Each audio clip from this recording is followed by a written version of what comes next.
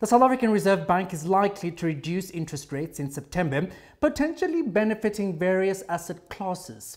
Following the July meeting, where the repo rate was maintained at 8.25%, experts from Bank of America, Nedbank, Standard Bank, Investec, and the Bureau for Economic Research anticipate a 25 basis points rate cut next month.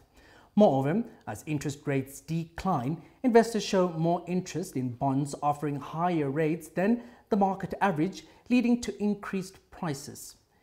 Efficient Wealth notes that investors are monitoring the potential effects of local rate cuts on their portfolios. Economics Professor Walter Krichel provides insights on this development. All of us are hopeful of a repo rate cut in September. The expected 25 basis points cut will not be a lot, but it will provide relief in many households' budgets.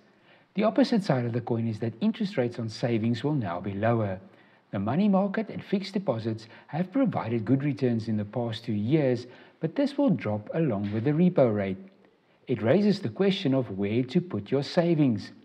Traditionally, stocks and bonds do better when interest rates trend lower, but it's useful to talk to your financial advisor. One way to get exposure to the stock market may be an exchange-traded fund. Get some advice from a professional.